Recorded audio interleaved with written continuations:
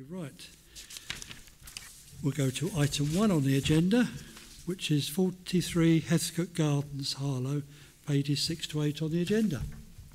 And Chris, you're dealing with that? Where are you, Chris? Thank you, Chair.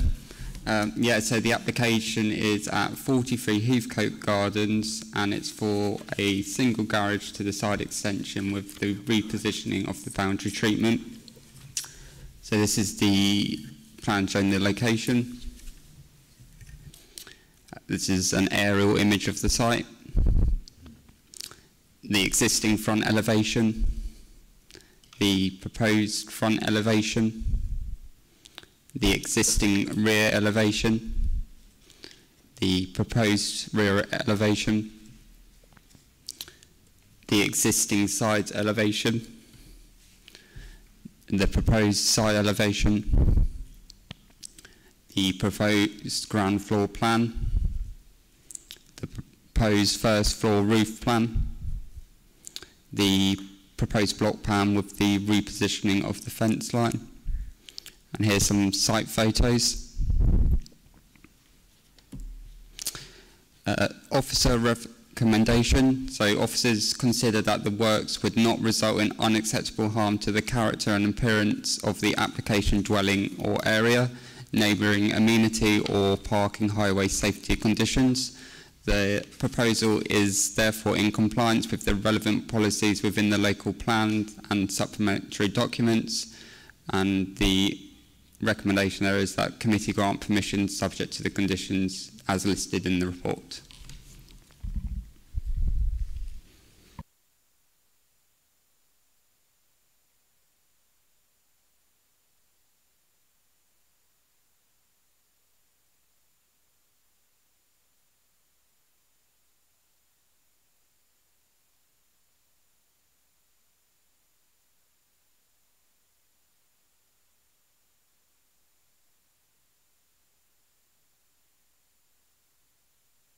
Let's put my mic on.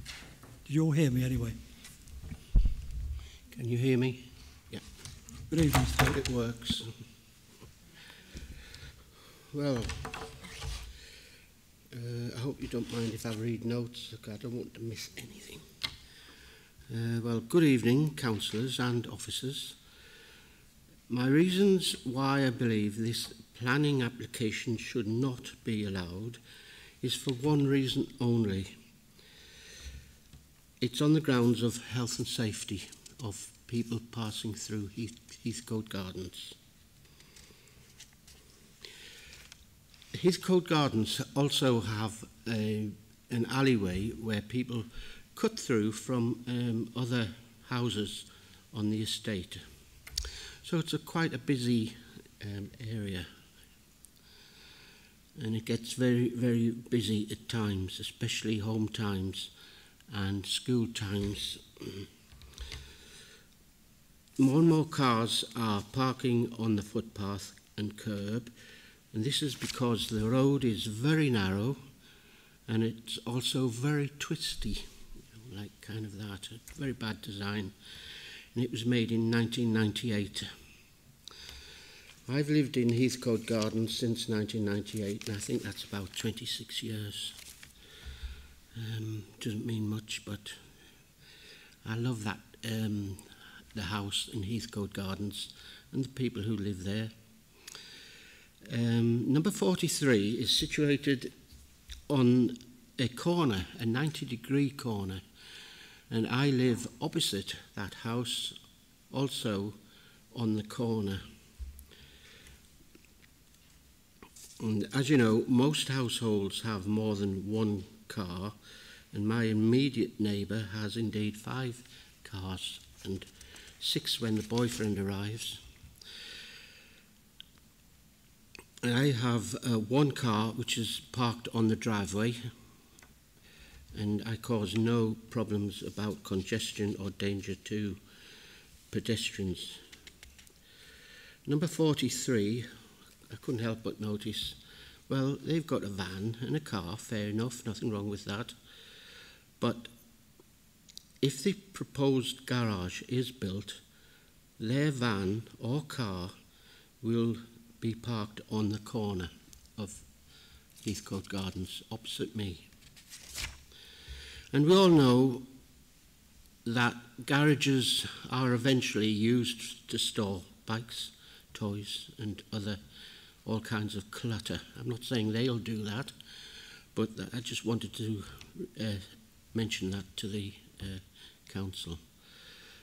The problem is this: mums and dads with prams, they have to go on the road because it's so cluttered up there. Is that me? Gone. Some have walking toddlers too, and also wheelchairs have to go through the road too, wheelchair users. And people who use electric four-wheelers all have to go on the road because the cars are parked on the curb all the way down. You've had your 3 minutes. Okay, thank you. Finished? I would just like to say, please say no to this, what I would call a faux garage, because we all know it'll be used for clutter. Okay. Well, thank you for coming. Thank you. Okay.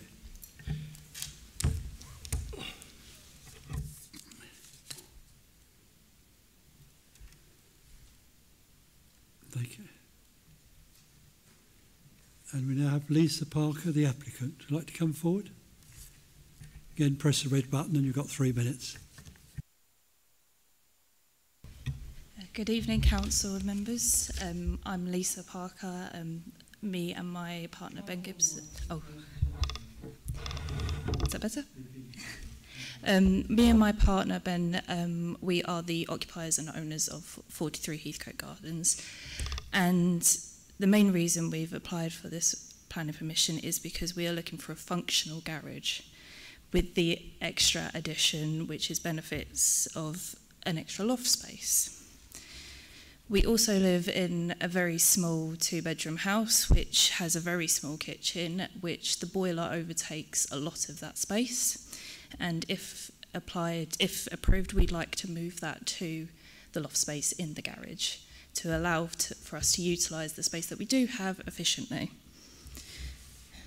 Additionally to internal benefits, we'd also like to move the fencing to the side and the front in order to keep it tidier, as me and Ben are not gardeners and we can't maintain it to the standard that might not be what people think should be. So additionally, we'd also like to match sort of the styles of housing that's also around the area. So opposite we have number 24 who have a double garage. So we'd like to match the same style so it doesn't look out of place and it will look neat and tidy in comparison to the rest of the road. I'd like to also state that me and Ben only own 1 car each at the time of the application anyway, and now since then Ben has bought a van, so that is a total of 3 vehicles overall. With the addition of the garage being functional, we'd also like to convert a small part of our garden in order to be able to have an extra space so that no cars would be able to move onto the road. And if anything, we'd actually have an extra space left. Currently, with Ben having his van for the past month, we have managed to keep it consistently off the road. It's been on our drive the entire time. Ben is in the construction business, obviously, because of his van. We hope that a garage would also lend to a lot safer tool storage, to make sure that everything's safe. During the actual building and construction, we'd definitely be very conscious to keep noises and disruptions to an absolute minimum, as we did when we renovated the inside of our house last year. We keep noises to a reasonable hour and make sure that no construction vehicles or tools are left to the road. And I'll just summarise here. We've had a couple of our neighbours come to us and express their agreement for this, and we definitely encourage all of our neighbours, if any problems, to come up to us and discuss any issues, and we will resolve the best that we can. Okay, thank you very much. Thank you very much. Yep, thank you. Members, questions and clarification? None? No? Discussion? Oh, yes? Nancy, sorry. No? No, not at all. Oh, well, so discussion, anyone? Yep, no?